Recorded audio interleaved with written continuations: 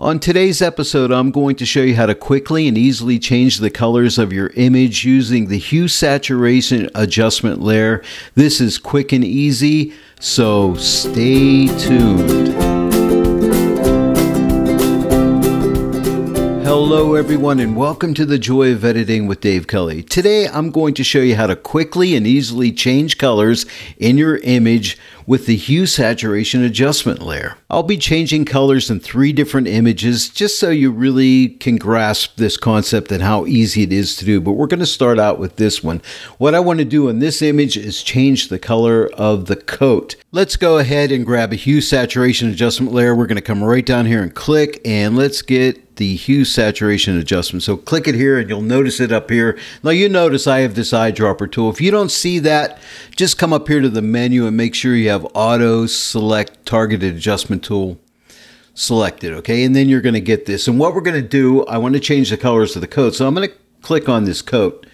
And I'm going to click right here and sample the color in the coat. Now you'll notice it used to say master, now it says reds. So it has targeted red tones. And these are the tones that is targeted right here. Now if I take this hue slider and I start to drag it, you'll notice the colors of that coat. And any red type color will change. The tint will change on it, okay? So I can come, and as I slide this slider, you see the tint of red is changing. Well, then let's change the coat to the color that we want. And I'm thinking maybe like a blue color. Maybe something like that. Now I can come here and adjust the lightness of the coat as well. Give it more saturation or less saturation. How about a little bit less saturation? Maybe a little bit lighter. Maybe a little bit more saturation. Maybe right like that. Now, we have a problem because the coat is blue, but then again, we have a lot of blue around the coat as well, and we don't want that. But look, we do have a layer mask here, so we can utilize this layer mask. So what we can do now is take this layer mask and we can invert it. So that's Command or Control I for the shortcut to invert it. Make sure you're on it, Command or Control I, and that inverts it. And now we can take a brush with not black paint actually, because the mask is black, hiding everything, with white paint. And if you don't have black and white swatches here, just hit D for default. You'll change the black and white swatches, and then if you don't have white, type X and you'll flip these swatches around. And then make sure you have a brush tool. It's B is a shortcut for the brush tool, and I'm going to make sure I have a opacity of 100%. And then what I can do is simply just paint on this coat really quickly, just like this. Now anything that is red will turn blue. So if I go in this bag right here, see that turns blue. If I go to the opposite color paint, white, type X, and I can, fix that right back up. So I'm going to go ahead and continue to paint on this coat really quickly here. And make my brush a little bit smaller and just come down in here and just do a really quick job of it. I'm just going to go fast, but take your time and get it right. Okay, so I'll make the brush a little bit smaller and just fix this little area that I missed here and here. And I think I missed a little spot right in here. Missed a little spot down in here, so make sure you get that. If you paint on our hands, switch to black paint and paint that off, and then switch back to white paint and continue painting the coat just till you get it all filled in. Now, I got to watch over in this area because there's some red. That'll turn blue if I get over in there. I can get on the black area. It's not going to hurt anything. And the gray areas over here, it's not going to hurt anything. And then I can just come up here and paint away. And again, if I get onto her hand, because it's got some red tint in it, and all I got to do is switch over to black paint and make my brush smaller and just paint that off. And just make sure you got it painted well. And don't forget, you can always zoom in. Whoops, I overpainted there. Let me go ahead and zoom in. You can always zoom in and, make sure you're getting everything. But take your time and get it right. See, I missed a little spot over in here, so I can come in here and paint that in. And maybe right here I missed a little spot as well. So you can go around and look at your coat and make sure you didn't miss anything, like I missed something here. You can use your quick selection tool to get this too, whichever way you feel comfortable. Sometimes it's just as easy for me just to paint this stuff. But other times I'll use a selection tool if I need to. But, oh, here's a little spot I missed right here. There you go. Now let me, oh, and down here's another little spot I missed. Make sure I get them all, just so it looks right. So let me go ahead and zoom back out. And now we can see here is the before and here's the after. And just like that, we were able to fix this coat up, and I missed a little spot right over here.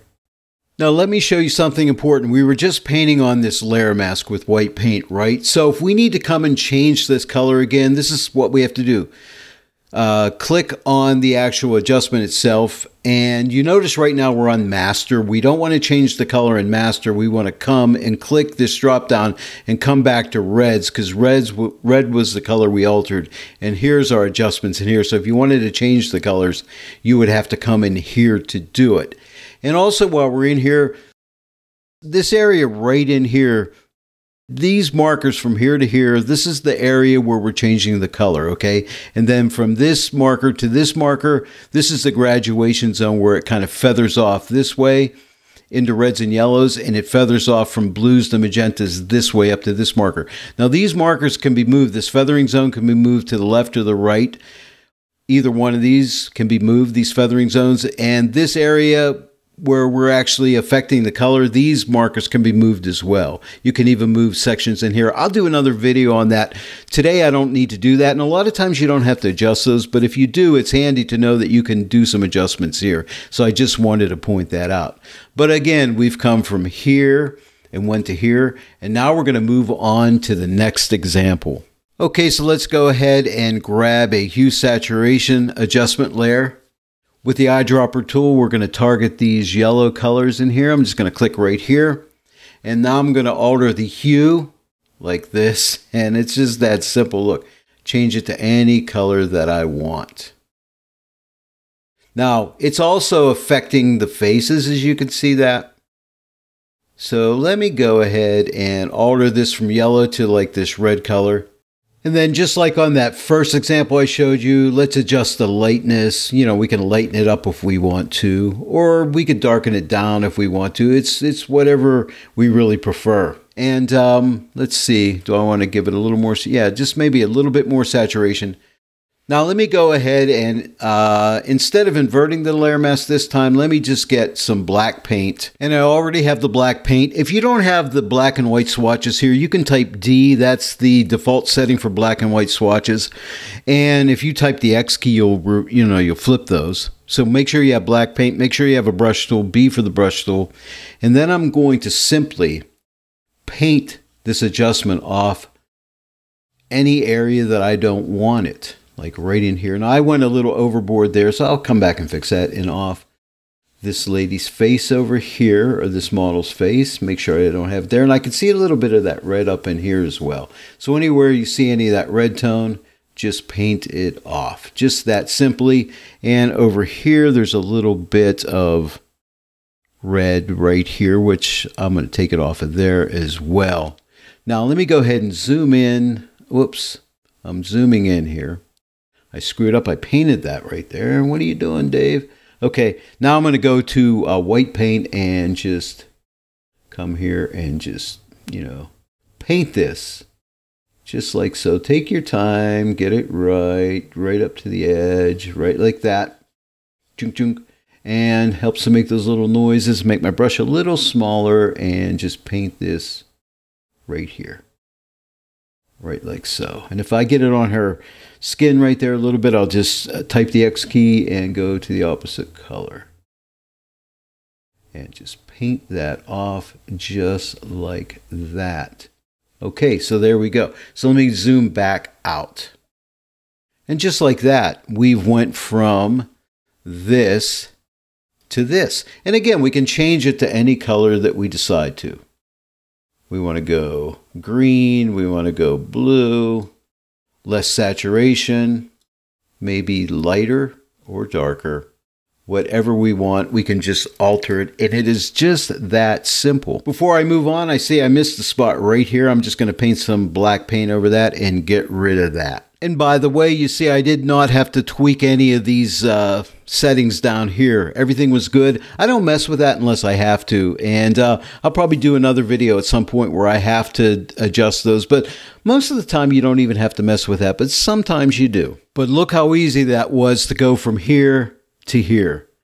Super easy. Now let's move on to the last image where I'll change the background color instead of clothing color. Here's our last image. Let's jump right to it. Let's grab a hue saturation adjustment layer. With that targeted adjustment tool, I'm just going to click in the yellow here and let's alter that color. Look at that. Any color that we want. So simple and so easy. Let's change it from yellow to say an orange like this. Maybe not quite as saturated. Let me just pull back the saturation a little tiny bit. And that really looks good. Now here is the before. And here is the after. Now her face has changed a tiny wee bit here because there's some red in her face or some yellow in her face, and it got tinted a little bit with this hue adjustment here. So what I'm going to do is with a black brush, add an opacity of about 50%. Just take a little bit of that orange off her face, not a lot, because she was in an environment with a lot of yellow and her face had a yellowish cast to it, but now I want it to have a slight orange cast to it. So I think at 50%, if I just paint over the face and the hair right here, I'll bring that into a nice balance with the environment around her. Okay, so again, here's the before, and you can see our face has a little yellowish tint to it. And now here is the after in the orange environment with a little orange tint to the face, just a slight bit. And I think it marries into the environment very well. So that's a little tip for you. Well, there you go, using the hue saturation adjustment layer to change colors in your image. It's a very powerful tool and you need to give it a try. Here was our first image. We started out here and we end up here. Here's our second example. We started out here and we end up here. It was so simple and easy to do. And here's our last example. We started out like this and now we look like this. Very simple and easy to do. Well, I hope you enjoyed the tutorial today. If you did, please give it a like and share it with your friends. And if you're not yet a subscriber to my channel, please subscribe. Click that bell notification icon. Then every time I upload a new tutorial, you'll be notified about it.